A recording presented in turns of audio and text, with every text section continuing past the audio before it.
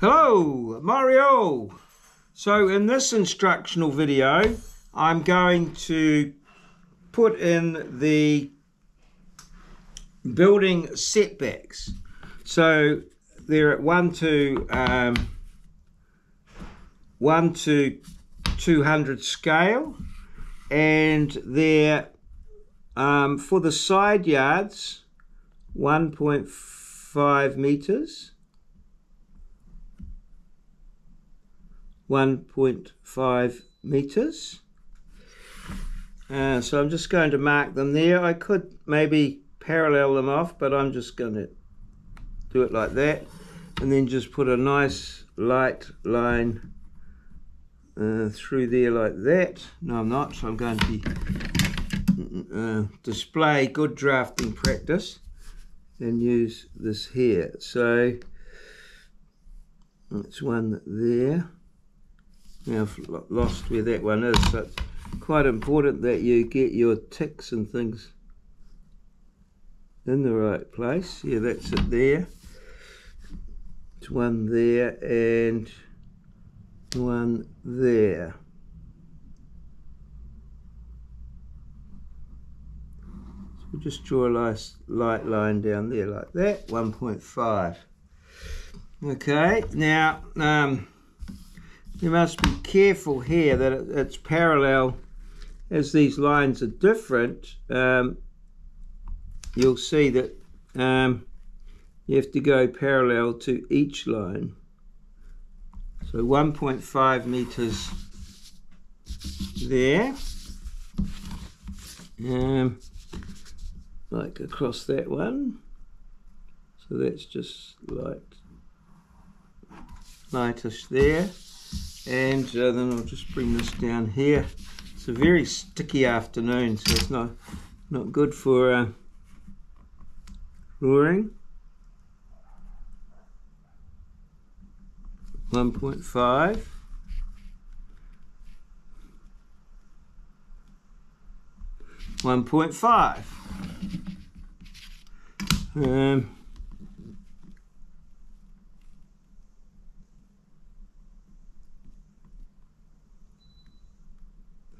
So check that one.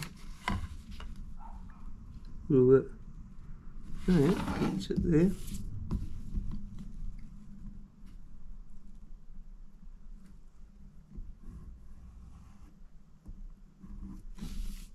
Okay, and 1.5 off the side yards. Now these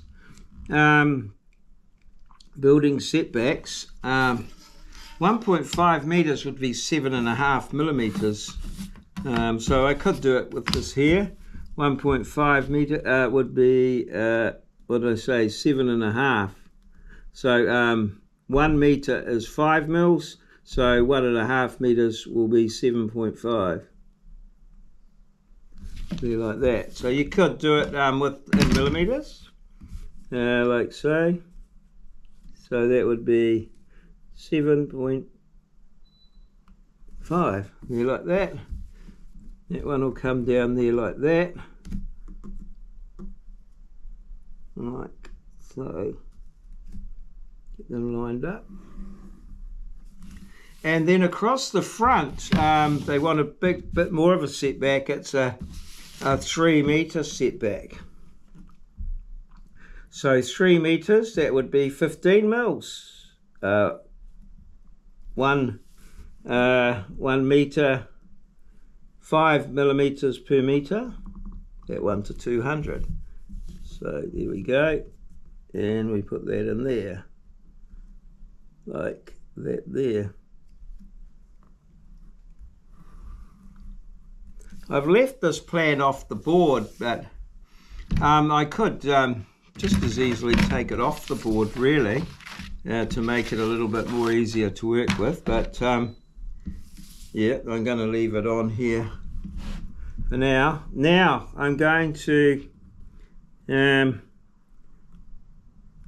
just peck those in, so possibly 2 millimeters, 1 millimeter, 2 millimeters, 1 millimeter, just approximately. I'm getting a little bit carried away there, but These are just a pecked, what we call pecked or dotted.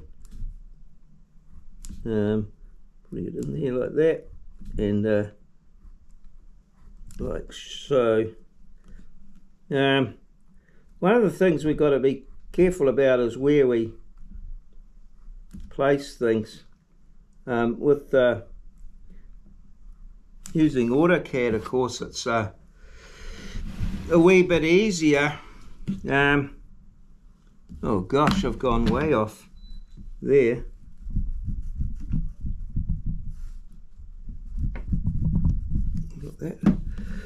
Got that wrong.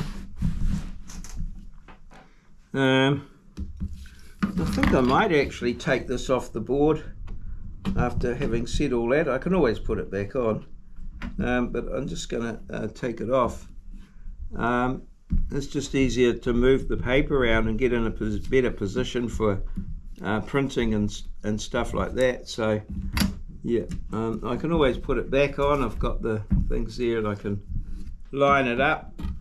So yeah, it's only there if we need bits and things. So yeah, I'm just going to take it off the board there, and now this will be a little bit easier to work with, and get it a little bit closer in where I can see it a bit better.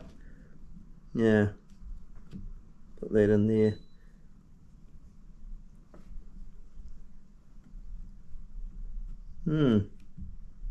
Like that.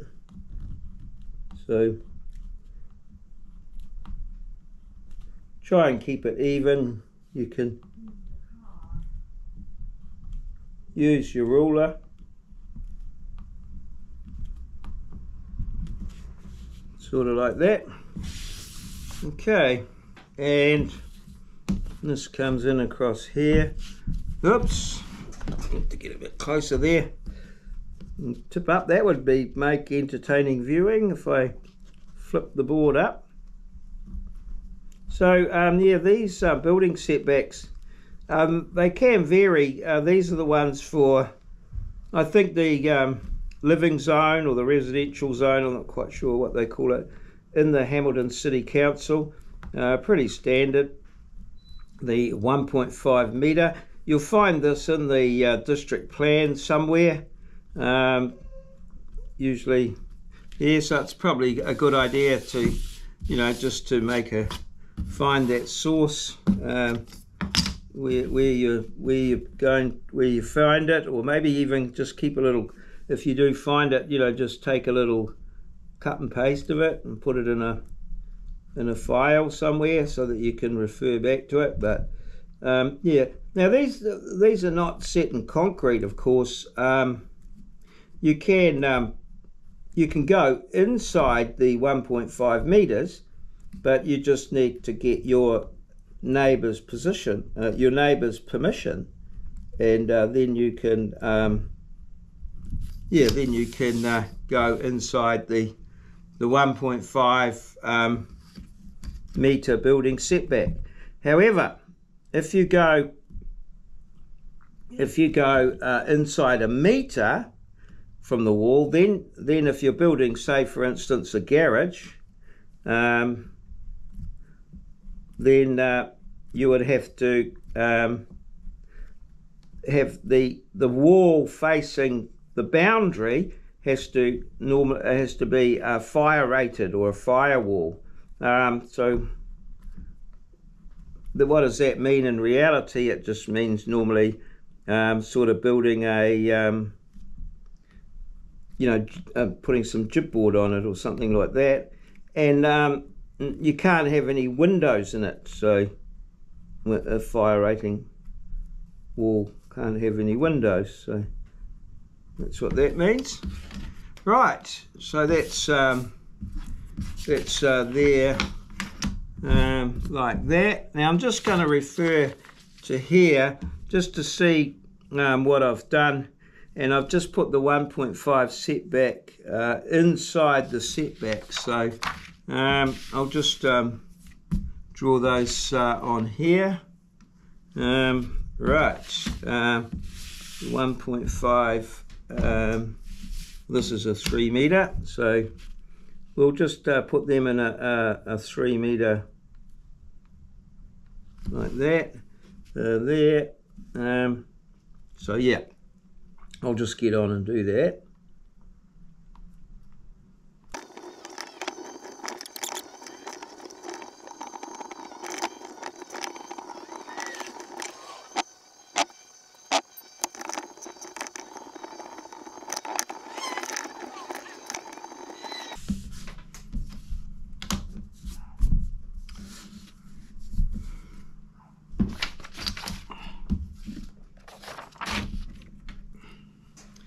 And there we are. The setbacks are now on the plan.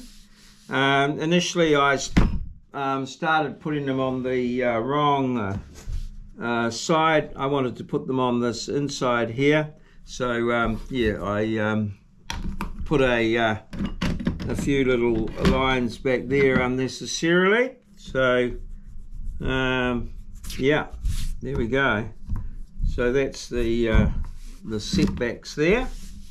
Okay, so I think the next thing that we will do is we will position the house on the site. So that's for another video. We've got just looking ahead, we've got a distance there and a distance there to the corners of the house, and yeah, a distance that we can fit in there. So we'll see how that goes. And then I think, oh, we've got another distance here that we've got to put it in. So one of the things that we'll have to do is determine the measurements of the outside sort of measurements of the house. And then once we've got that in there, obviously it's going to be at quite a small scale, so we can't show too much detail, but we can certainly get that on there and then from there I think we'll possibly do the bulk and location things, and then perhaps the driveways and footpaths, we'll get those on, and then possibly the garage. And I think that'll